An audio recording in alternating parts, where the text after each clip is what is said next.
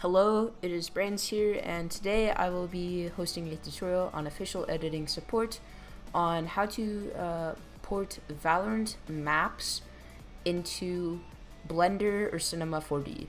This will also go over texturing. First thing that you want to do is you want to create a folder with everything in UModel and UMap, as well as the configs text file that will be linked in the description. You will also want to have Java 64-bit installed, as well as Notepad++. The first thing that we want to do is we want to go ahead and open up the configs text document. Keep in mind where it says Unreal Engine 4 23.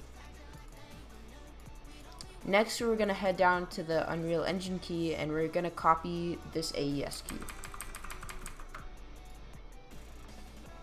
Next, we're going to open up UModel.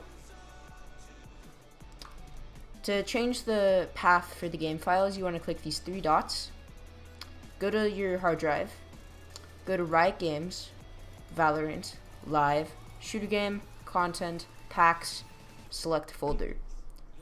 Check Override Game Detection, choose Unreal Engine 4 and 4.23, and check Sound. Click OK. And we're going to paste the AES key. Wait a bit as it is accessing the packs and it can be opened. Now that we're in the UModel, we're going to do .umap in the filter and check flat view. Next, we're going to find the map that we want. Ascent is Ascent, Bonsai is Split, Duality is Bind, and Triad is Haven, and I believe Poveglia is the new Icebox map. Don't take my word on that one though.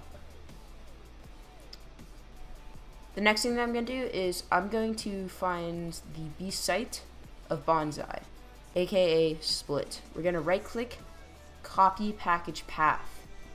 Then we're going to minimize UModel and just kind of drag this to the side. Next, you want to open up the config JavaScript. So you want to right click, edit with Notepad++. Now what you want to do next is you want to open up the configs text document again, copy this, and you want to delete everything that is in here and paste it so then it works properly. Next, we are going to paste this, so then make sure you save it and close it. And the thing that I just pasted is the package path from UModel. Next, we're going to go ahead, run the exporter.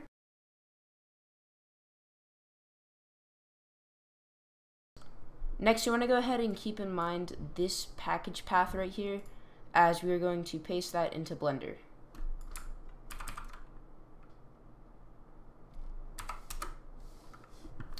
Next, you want to go ahead and open up Blender.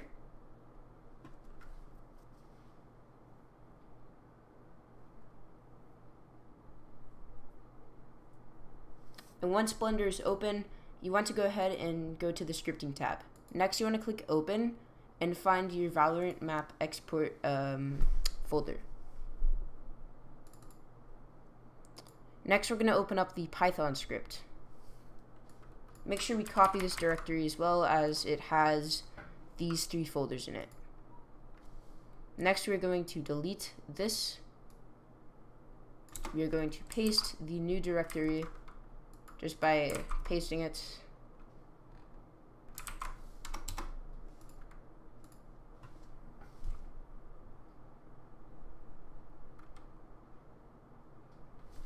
Okay, so once we run the script, as you can see, we have B site inside of Split.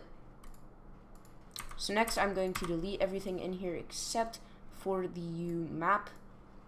And as you can see, if we set it to cycles, there is some stuff rendered, but not a lot. Now you can continue texturing in Blender, but what I like to do is go into Cinema 4D and texture it from there. So File, export, choose FBX, desktop, and title it whatever you want.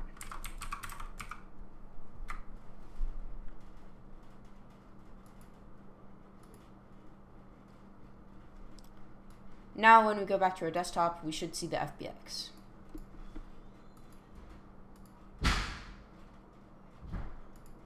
Next, we're going to be opening up Cinema 4D. Once you are inside of Cinema 4D, what we want to do is we want to go to File, Open, Desktop, and we want to choose the FBX. Make sure that the defaults are checked.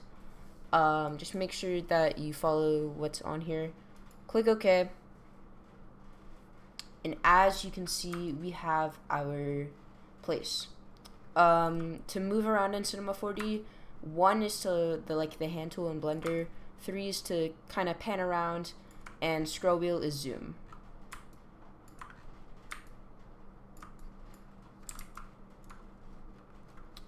So now we are going to start texturing. So if you want to find the specific texture of a certain object, so in this case the crate, what I can do is it's really easy. So we select this, and we're just gonna copy this, and we're gonna open up UModel again, and make sure in flat view we're gonna paste this, and you want to find it. Click export and choose your file where you have the export. And make sure you are exporting as a TGA.